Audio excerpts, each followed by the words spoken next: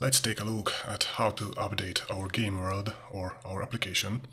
So for that, let's go to the documentation, and if you scroll down, you will find here the window class under the arcade package API. So let's open this, and you will find all sorts of methods here. Here is the onDraw we are using to actually draw our things on the screen. Here we have also on key presses, on mouse motion, mouse press, and all sorts of input event handling stuff. And what I'm interested in is the onUpdate method.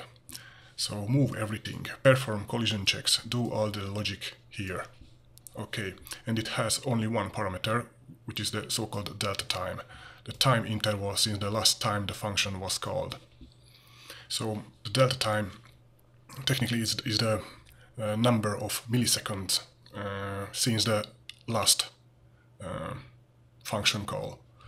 And we have also here the update, which takes also a delta time. So here it says move everything for better consistency in naming use onUpdate instead. So we are going to use the onUpdate. So let's create this function onUpdate or method, and as you can see, it takes a delta time, which is a type of float.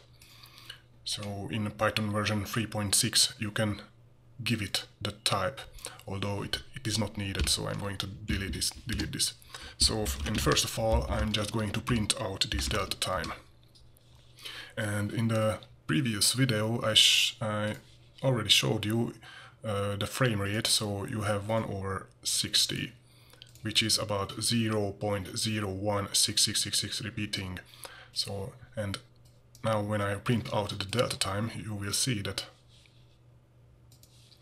it is 0.016, sometimes it is 0.017,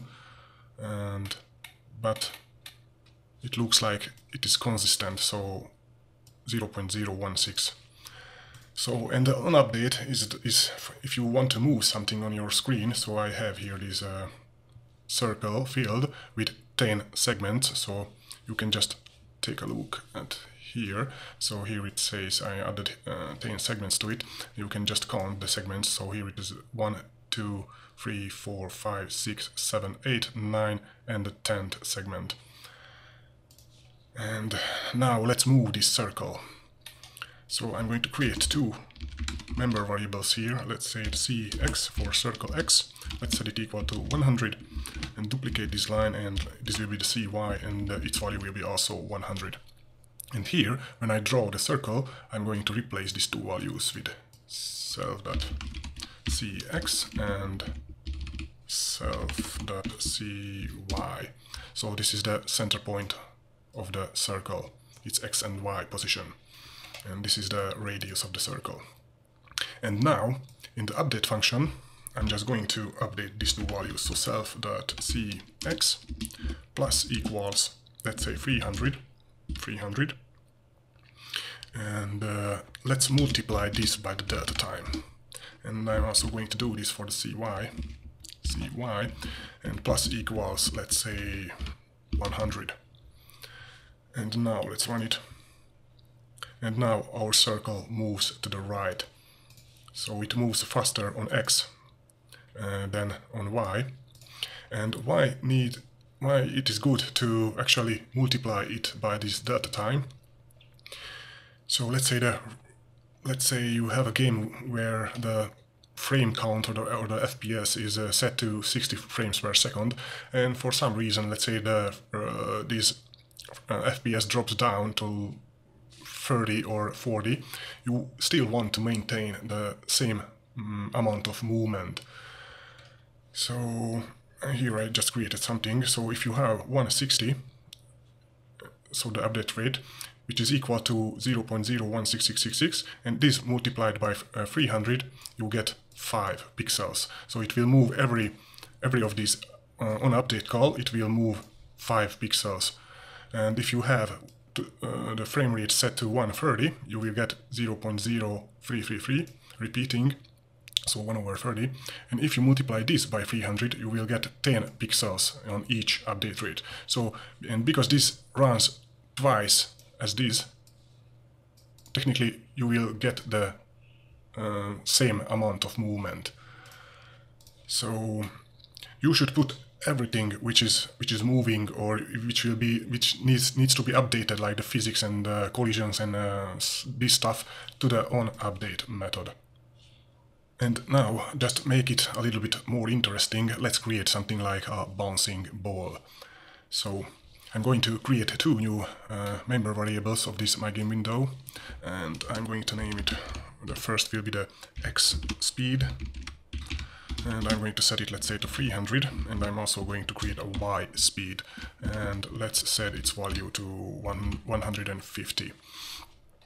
And now, in the onUpdate method, instead of adding to it the static 300, I'm going to add to it the X speed. So Cx plus equals the X speed, and Cy plus equals the Y speed. And here I'm going to ask, so if self.cx is bigger than the window's width, which is 1280, or the self.cx is less than the window width, so I mean less than 0. So if it is bigger than 1280 or it is less than 0, then we are going to set the X speed, so self.x speed will be, we are going to multiply it by -1, so times equals -1. And let's do this for the Y. So if self.cy is bigger than the window's height, so 720, or self.cy is less than 0, then we are going to multiply the self.y speed by -1, so times equals -1.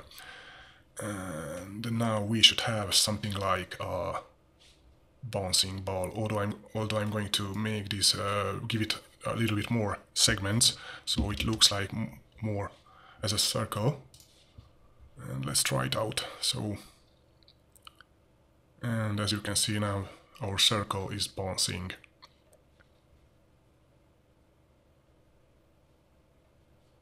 One thing to actually notice if I run this, so if it collides with the edge, as you can see, the half of the circle is outside of the window. So because it collides at the circle, I mean at the center of the circle. So to actually make it a little bit better, you can just subtract from this equation the circle's radius, which is -50. And here, when you check for if self.cx is less than 0, you add the radius of the circle, and also here, when you check for the cy, so 720 minus the circle's radius, which is 50, you just remember that here we are setting the circle radius. And here, when we check for the cy is less than 0, we add the circle's radius. And now, if you run it, it will exactly collide at the circle's edge.